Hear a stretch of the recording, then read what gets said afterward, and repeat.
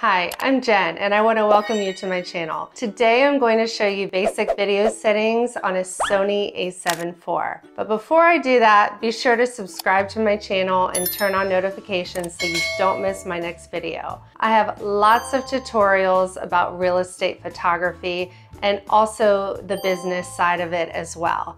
Now let's jump into the video. All right, so here I have the Ronin S by DJI. I'm switching from photo to video. So first thing I'm gonna do is I'm gonna mount my camera on the switch plate and I'm gonna turn on the bottom power for the battery of the Ronin. Then I'm gonna turn it around over here and I'm gonna press the power button. You'll see the three lights match up. And I have it on mode 2, which is pretty much the mode that I keep it on 90% of the time. So when I switch from photo to video, these are the steps that I do. I'm gonna wanna switch this from the camera icon to the video icon. I'm going to hit the right side of this circle button and I'm going to go to Auto ISO. I'm going to change the f-stop from 9 down to 5.6. I'm going to change my shutter speed.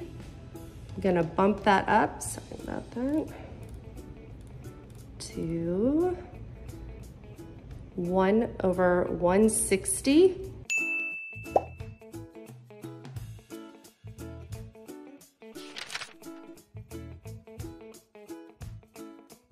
The sweet spot that I've kind of found is f5.6 and 1/160. Next step, guys, you're gonna wanna change the setting on the lens from manual focus to autofocus.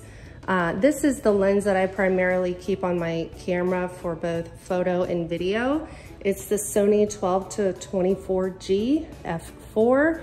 For photos, typically I keep it on 12 to 14 millimeters, but for video, I tend to keep it between 14 and 16 and sometimes all the way up to 24 depending on some detail shots. So you wanna play around with it until it fits the needs of the home that you're shooting. Now, because I have it on Auto ISO, you'll wanna make sure whatever you're filming looks right on the back of your screen. If it's looking too dark, the easiest way to fix that is to bump up your exposure. I usually do +3, +7, +1 until it looks about right, especially if you're facing outdoors or the windows. So I have it here on +1.0 and this is looking pretty good to me. One thing you'll want to check is the autofocus. Make sure it's on continuous, hit the function button, and see right here, we are on autofocus continuous. So when I press the shutter button here, you can see all of these green brackets show up, so we make sure everything is in focus throughout your video.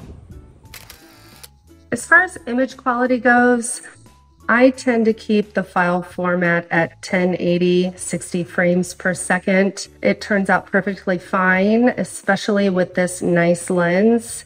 Comes out beautifully. So unless you really prefer to shoot in 4K, I just recommend 1080p, 60 frames per second.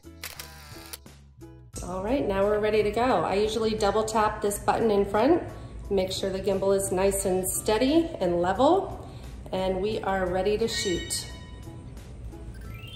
All right, so another thing I want to touch on is your video settings for outdoors. So inside we had it at f5.6 and around 160 or less for your shutter speed. So when you go outside, it's so important that you have everything properly exposed. You don't want things overexposed because it's a lot harder in post to fix that. So what I typically do myself outdoors is I bump up my f-stop to about f9, f11, And I also up my shutter speed to around 320 depending on the day.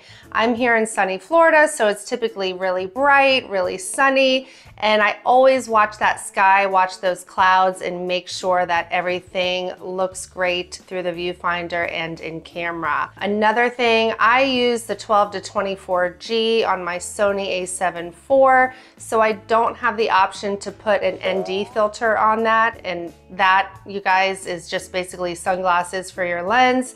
But if you do have another lens and do have that option, the ND filter is a great thing to grab and stick on that lens, and that will help you greatly outdoors as well. So keep those things in mind, adjust things, take that extra minute or two while you're at the home, make sure everything looks right, and that'll prove to be easier in the long run, okay?